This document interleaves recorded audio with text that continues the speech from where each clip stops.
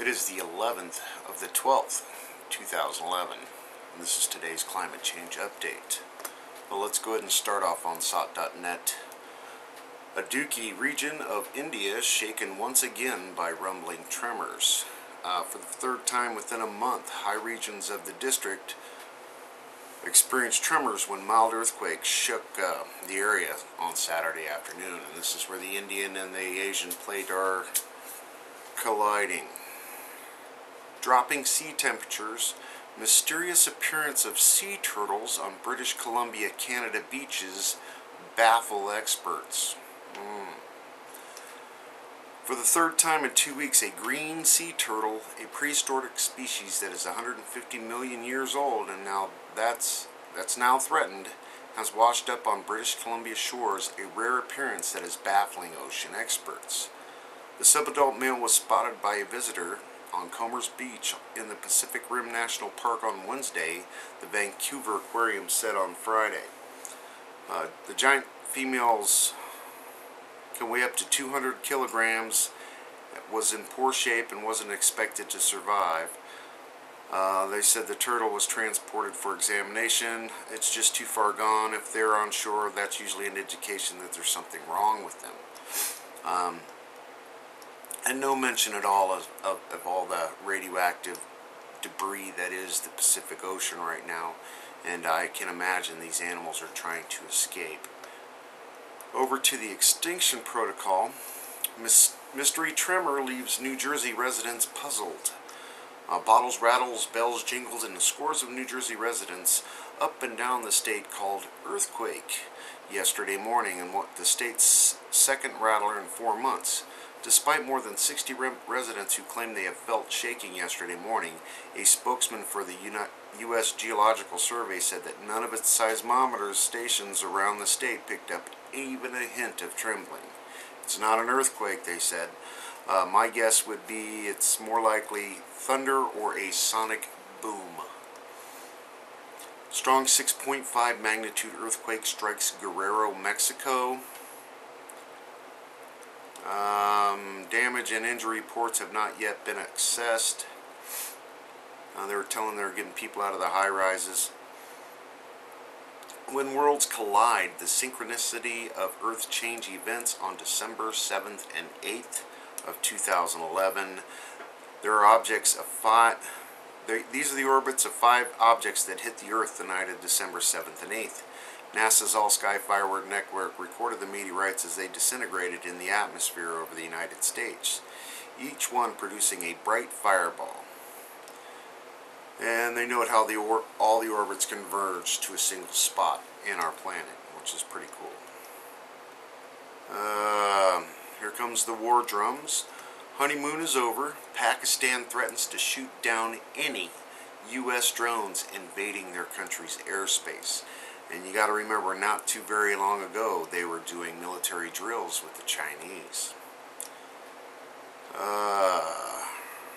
Residents' exposure in 3 municipalities near Fukushima exceeded safety limit. Go figure. Middle East war starts in video. Oh, that's just a stupid video game.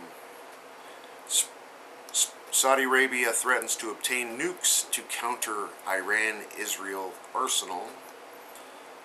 And they're asking, is the next revolution building across Russia? And those are all the big protests going on because almighty Putin won. And just shows you how political parties throughout the world, it's one big mafia. Strong storms hit most of Turkey as snow covers eastern Anatolia. As winter approaches, most of Turkey's provinces has been hit with cold weather, strong storms and snow, which paralyzed the daily life of many residents. Temperatures dropped several degrees Celsius throughout Turkey on Friday, accompanied by heavy rain, strong winds, and snow, which fell on a bunch of cities. And they're saying they had to put some chains on tires in areas. You remember, a lot of these people are still living outside of their houses after that big earthquake and all the aftershocks that they've been having in Turkey. Over to the watchers. NRDC released 2011 extreme weather map. Thousands of weather records broken in the United States. Records for extreme heat and extreme cold were broken in all 50 states in 2011. According to the National Resource Defense Council, an international nonprofit environmental organization, the extremes have been disastrous, costing Americans an estimated overall $53 billion. The NRDC released a web-based extreme weather mapping tool showing exactly how areas have been hit, including state-by-state analysis on a weather extreme. Record breakers, rainfall, and snowfall in 2011. There were at least 2,941 monthly weather records broken, and the year is not over quite yet. Powerful storm lashed United Kingdom heading towards Scandinavia. Hurricane Gus blasted Scotland on Thursday as fearsome wintry storms monitored through the United Kingdom. The windstorm also reached southward into England, Northern Ireland, and the Republic of Ireland.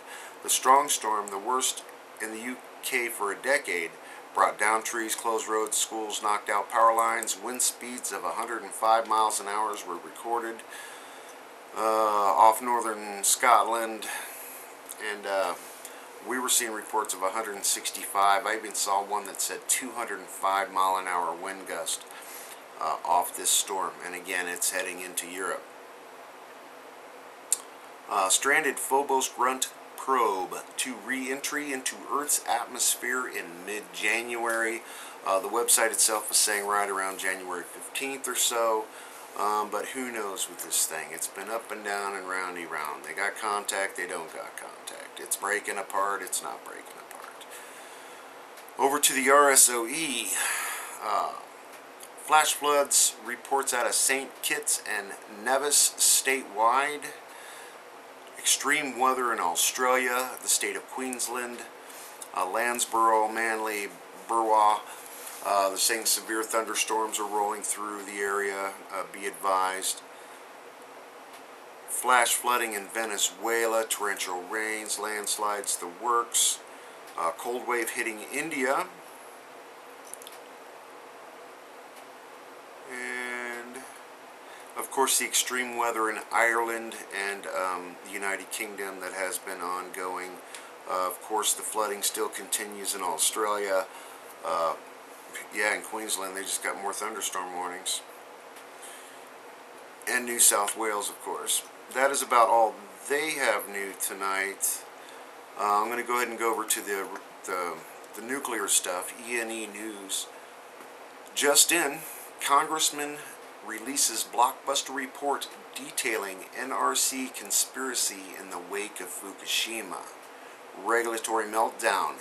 How 4 nuclear regulatory commissioners conspired to delay and weaken nuclear reactor safety in the wake of Fukushima.